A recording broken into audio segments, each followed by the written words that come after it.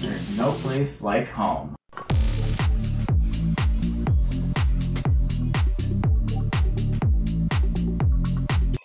What's up everyone? In this video I'm going to show you guys how to post the Instagram Graph API and attach a location to the picture you are posting. By the end of this video we will have a script that will post to the Instagram and attach a location to our post. You see right under my name it has the location.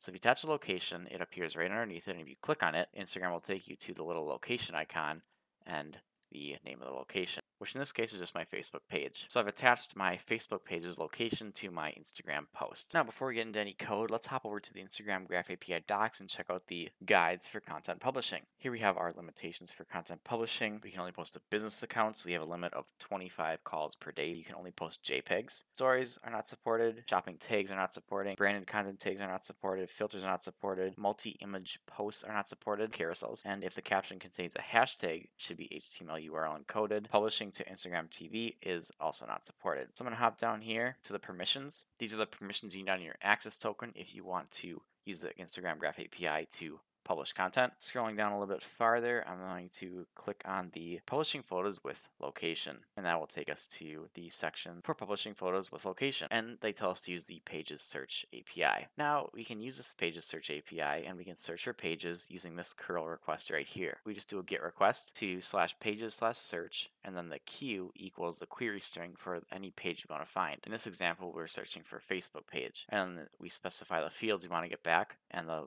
location being the key.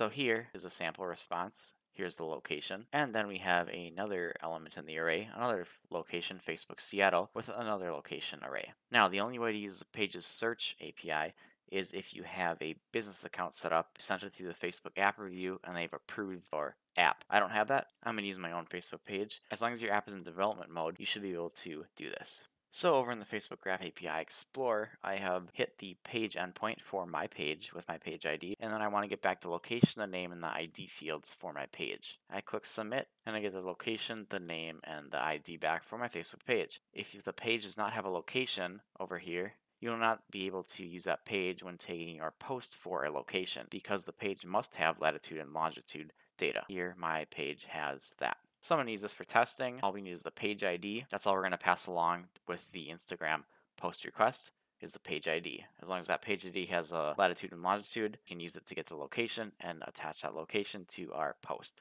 Now we can get to coding. I'm going to hop over to my blog code repository. Check it out on GitHub, github.com/jstolpe/blog code. I'm in the Instagram Graph API folder in our docs folder. In our docs folder, I'm going to create a new file, and I'm going to call it IG post with location. Then over in Sublime, I'm going to open that up, and before we go any farther, we have to open up our defines file as well, which is in our Instagram Graph API folder. We have set these things up in previous videos. Go check out my Instagram Graph API playlist, but for this video we're going to be using our access token and our page ID.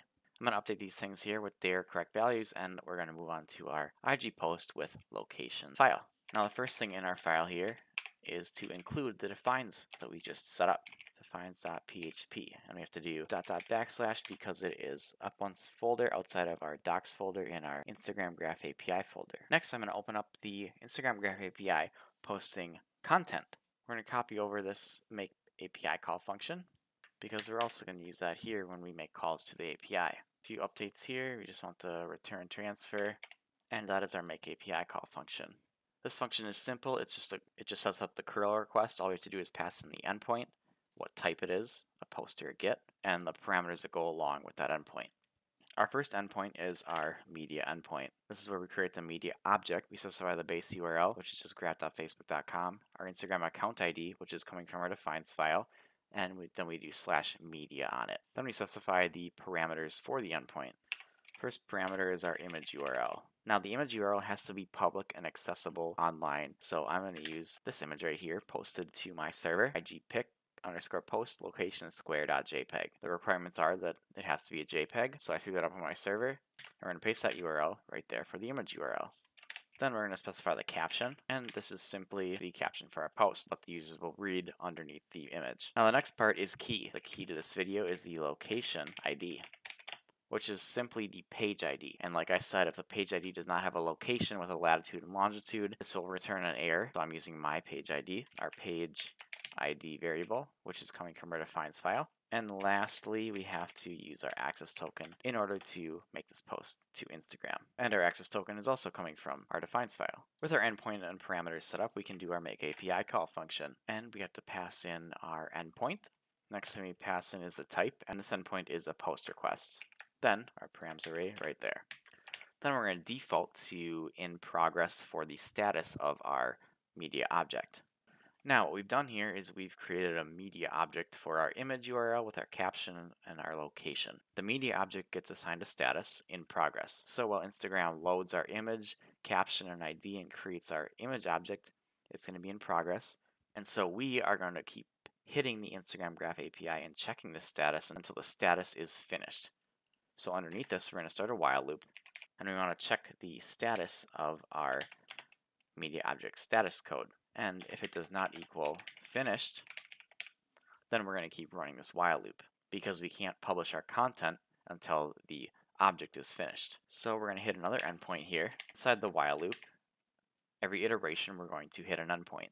It's our status endpoint, and it's simply endpoint base, which is just graph.facebook.com version, and then our response array ID. So the ID of our media object. So we're literally checking the status of our media object by the ID that we got back from this make API call right here. And since this is an endpoint, we have to pass along some more parameters. This is also an array, and all we care about for the object status is the status code. So we're going to request a status code. In the fields, we're going to request that we get back the status code for our media object endpoint. And like all endpoints, we need to pass along our access token. And after that, we're going to do our make API call function, and we're going to set our media object response array to the make API call. And this time we're passing along our status endpoint. Our status endpoint is a GET request, and our parameters here are fields status code. Then we want to update our image media object status code to whatever we get back from our make API call response right here. Status code lives in our response array and our status code key. Now, if our status code equals finished, we will break out of this while loop, and we can move on to publishing our content. After we break out of our while loop and our object and our media object has finished, we can get the ID. So our media object ID is right up here, media object response array ID. The status code for that media object is finished, which means that we can actually publish it, which means it will appear on our Instagram feed. So now that we have our ID with a status of finished, we can create our endpoint for publishing. Our publish image endpoint is our endpoint base, again, /Instagram account ID, which is from our defines file, and then we do /media publish. And like all endpoints, we need to pass along some parameters. So the first parameter is the creation ID. The creation ID is the image object ID. And besides that, we just have to pass along our access token. Then we want to get our publish image response array, which is going to be our make API call. API call takes in our publish endpoint. This is a post request, and then we're going to pass along our parameters. And that should do it. That should have published our image to Instagram with our specified location, which is coming from our page. So over my browser here, this is the picture I'm going to post. The JPEG is publicly accessible, which is what Instagram requires. Over in my blog code done /Instagram Graph API docs, IG post with location.php, we're going to run that script. White screen means it's done with no errors.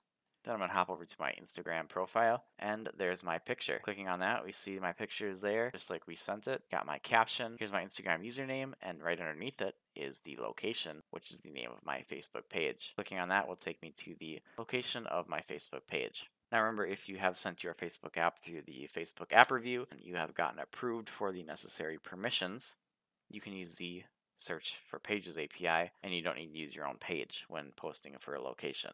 The searches for page API allows you to query for a page based on a query string right here, and then you get a response back. And so you could use any ID of any of these pages that you get back in the search pages API response. So instead of querying Facebook, you could say query New York, and you could get back a list of hundreds of different New York locations, and depending on which one you want to use, you just specify that ID in the code over here for the location ID, which is just the page ID.